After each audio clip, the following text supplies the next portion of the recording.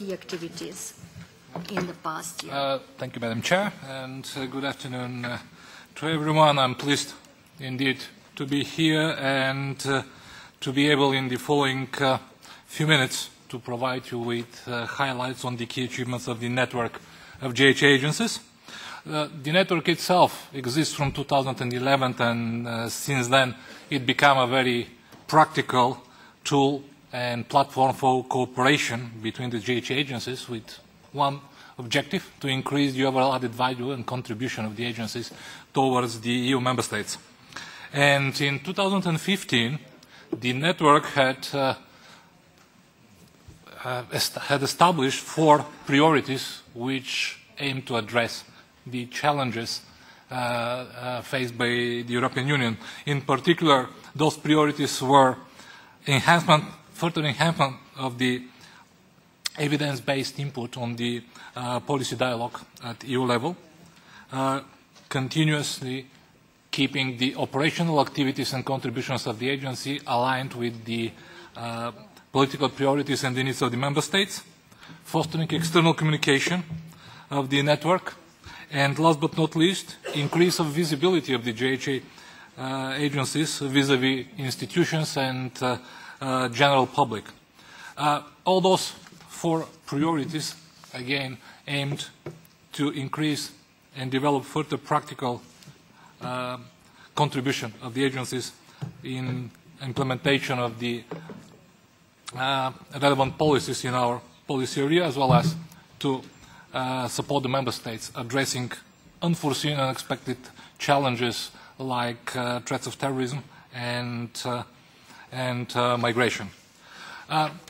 The report of the agency has been, I believe, distributed to this committee, so I will not repeat again everything there, but I want to emphasize that all the results achieved by the network through the year had very practical and particular purpose and contributed to address the EU priorities. I'll give a few examples.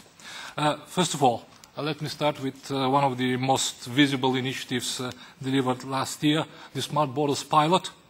And that pilot, while EU LISA was charged to deliver it, was actually a product of cooperation between 4 agencies, starting with FRA, which provided quite a valuable contribution to, from the perspective of effects of the technology on the fundamental rights, but also ENISA and Europol. Going further, the network, following the initiative of Eurojust, developed a toolbox with measures and information products available in the JHA area to support combat of foreign fighters. Network and in particular 5 agencies of the network were involved from the very beginning in planning and implementation of the hotspot concept, which is now one of the major and most important tools of handling the migration pressure in Europe. EU LISA, Frontex and EASO delivered another pilot project in Greece, which was looking for practical ways from technical and operational point of view to increase efficiency of implementation of hotspots.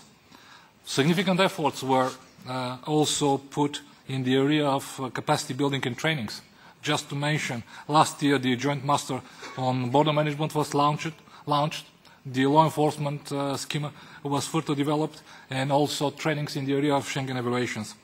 And all those trainings were intended to address the practical needs of the member states, to address the threats of terrorism, to address the migration pressure and their national priorities.